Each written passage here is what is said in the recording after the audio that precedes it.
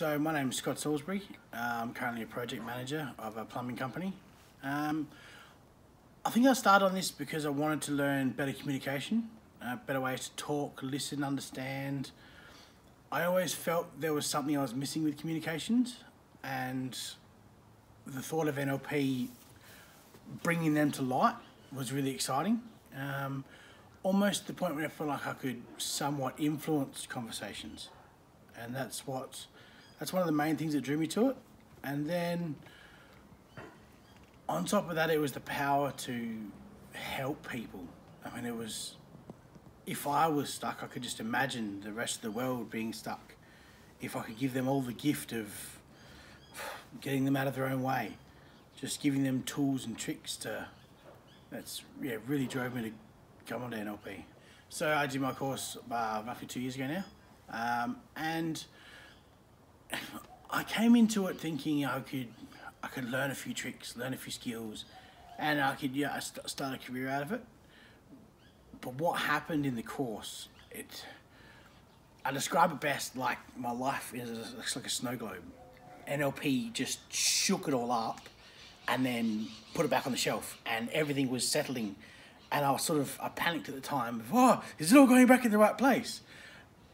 And as the course went on, everything settled in exactly the right place. And I felt empowered to be something that I never was before. I'd set myself up, set my life up a certain way, and I was doing everything fine. I was in a great place, family, kids, everything like that. NLP showed me there was more to life than just being. It taught me that I could have conscious control of anything I wanted. I could bring my kids up better, I could teach them things, the language I could use. It empowered me. It gave me tools to see the world in a totally different light. Mm-hmm. When I left, I still held that vision for quite a while. The world got back on top of me again. Work got busy, lots of long hours. I gave back into the old me, kept going on that way. And then about 3 months ago, I had an epiphany that I am done. I'm done, I can't live this way anymore. I've had better, I know there's better for me.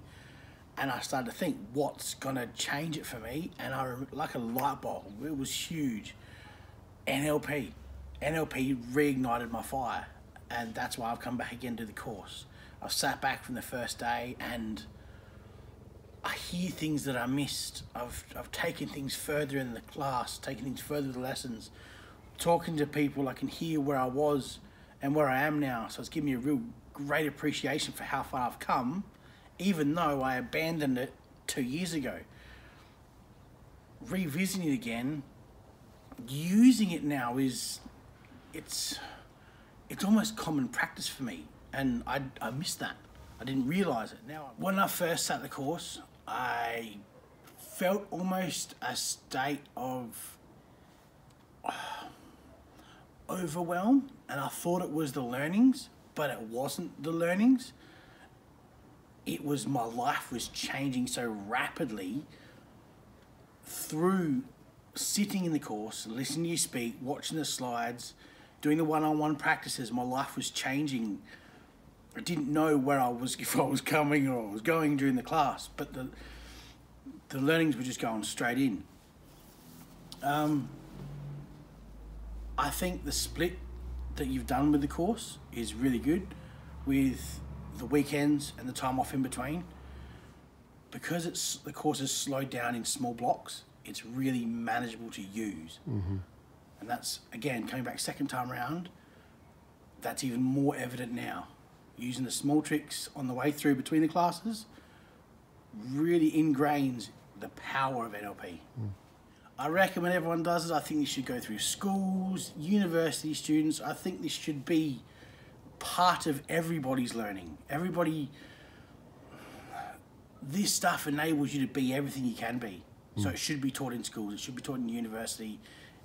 It should be a class that anyone attends anytime, anywhere, and it's worth the time, worth the energy, worth the effort, worth the cost. It's just phenomenal. It really is.